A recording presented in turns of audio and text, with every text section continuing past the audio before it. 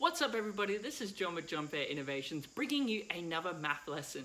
So today I'm going to explain to you what a quadratic is and how to factorize one. Now before I get to the video, if you enjoy it, do make sure you hit that thumbs up button, leave a comment on maybe another math topic you'd like me to tackle, and if you really enjoy the video, do make sure you hit that subscribe button so you can stay up to date with all the videos as they come out. Now in previous lessons we learned about equations of a straight line. And this, of course, is when we have a graph and it has a nice, beautiful straight line, whether it goes in the positive or the negative direction. Quadratics are a little bit different. What happens in a quadratic is a curve occurs. Again, this can be in the positive and the negative direction. But what happens is that we can have potentially up to 2 x-intercepts. So it crosses our x-axis potentially twice. And it's because of this is that we have to sort of look at it a little bit differently than we do, say, the equation of a straight line. Now, all quadratics follow the formula next to me, which is ax squared plus bx plus c equals 0. And strictly speaking, we set it to 0 because having it this way, we can actually solve it and we can solve things like the x-intercept, for example. Now, our a, our b, and our c are all real numbers, so these are all constants. And b and c can be any value at all. A can be any value except 0. Now the reason is, if you multiply something by 0, it's going to cancel it out. And the biggest distinguishing factor of a quadratic is this x to the power of 2. Having this x to the power of 2 is what creates a curve. We can have 0 of x to the power 1 component, we can have 0 as our c component, and we would still have a curve if we have x to the power of 2, whether it's a positive or a negative, in the positive or negative direction. So this x to the power of 2 is one of the most important parts of our quadratic formula. Now, when we're looking at it, it's actually working from x to the power of 2 all the way down to x to the power of 0. So your first one has x to the power of 2, which is x multiplied by x. Your second one has x to the power of 1, which is just x. And remember, in mathematics, anything to the power of 1 is just itself. And because of this, we don't bother writing the little 1 power of. And our last one, our constant, is x to the power of, it's actually being multiplied by x to the power of 0. Now the thing is, with x to the power of 0, any number to the power of 0 is in fact 1. And so that's why we don't see an x component on the end here, because it'd be just multiplying by 1. But as you can see, we're working from x to the power of 2 all the way down to x to the power of 0. And with this, what we can do is we can create nice, beautiful curves. So let's, for example, plug in that a equals 1, b equals 5, and c equals 4.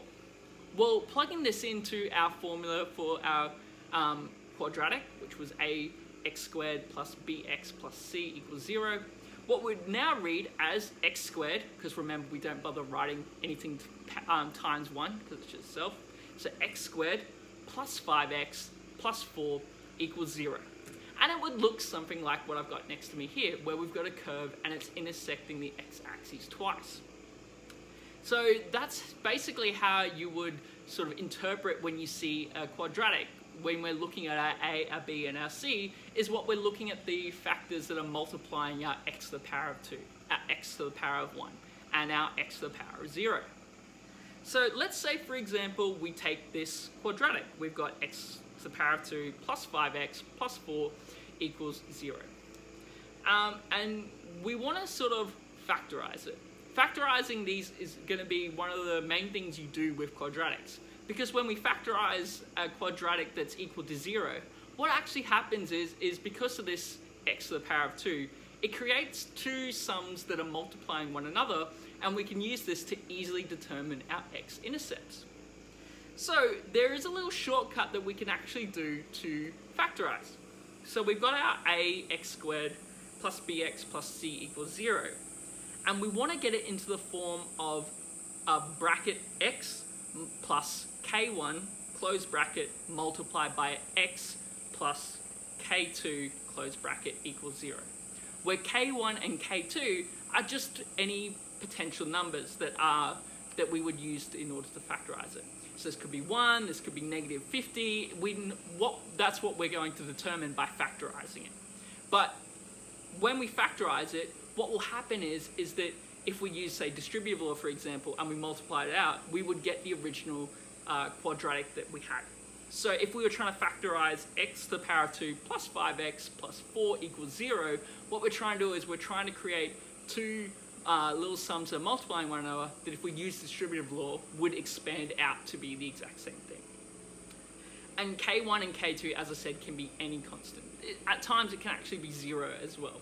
So if you do find that you're getting x plus 0, that's perfectly fine as well.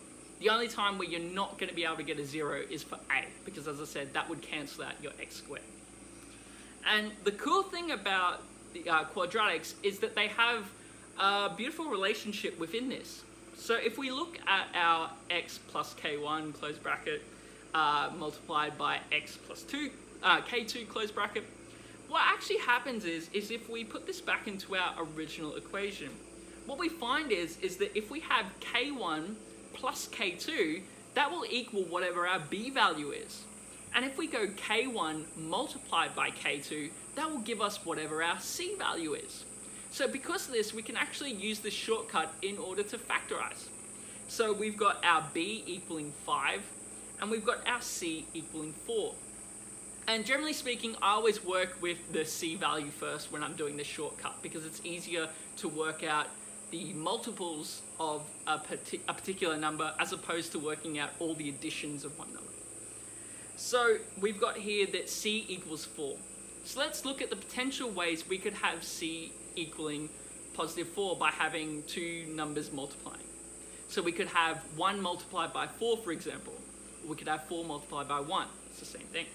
We could have 2 multiplied by 2. That would give us 4. And we could also have negative 1 multiplied by negative 4, and that would also give us 4. So these are our three options. We've got 4 multiplied by 1, we've got 2 multiplied by 2, and we've got negative 1 multiplied by negative 4.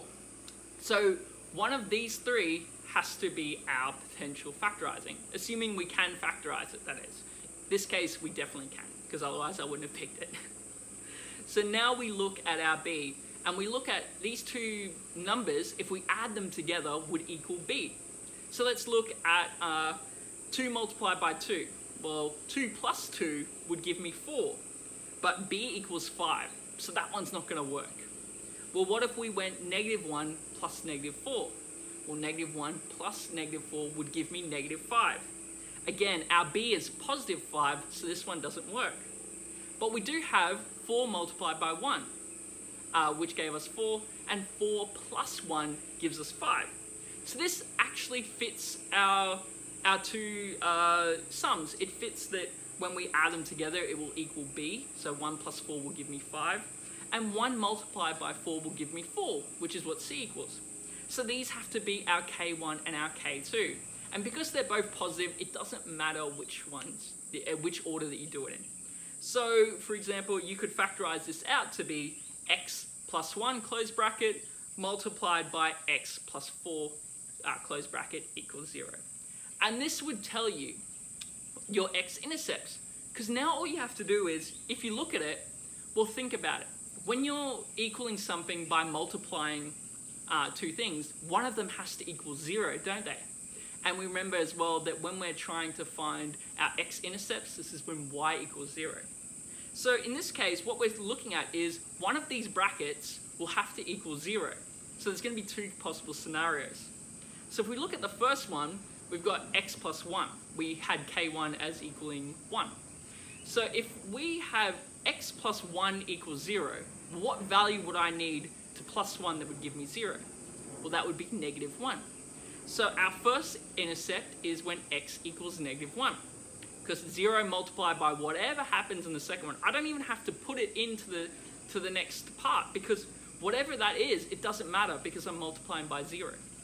And now I do the exact same when I look at the second bracket. So we've got x plus 4 equals 0. Well, what number plus 4 would give me 0? That's going to be negative 4. Because negative 4 plus 4 would give me 0. And again, I don't even have to bother worrying about what's in the other bracket, because 0 multiplied by that is going to give me 0. So our second x-intercept is going to be when x equals -4. So there you have it. We've talked a little bit about quadratics. We looked at the quadratic equation, and then we've also taken a quadratic and we factorized it in order to solve its x-intercepts. So quite a lot in 10 minutes. But hopefully you enjoyed that. Do practice this yourself. Do put it on graphs as well, because graphs honestly do help you sort of have a visual explanation of what you're actually seeing. But always stay safe, be kind to one another, and I'll see you next time.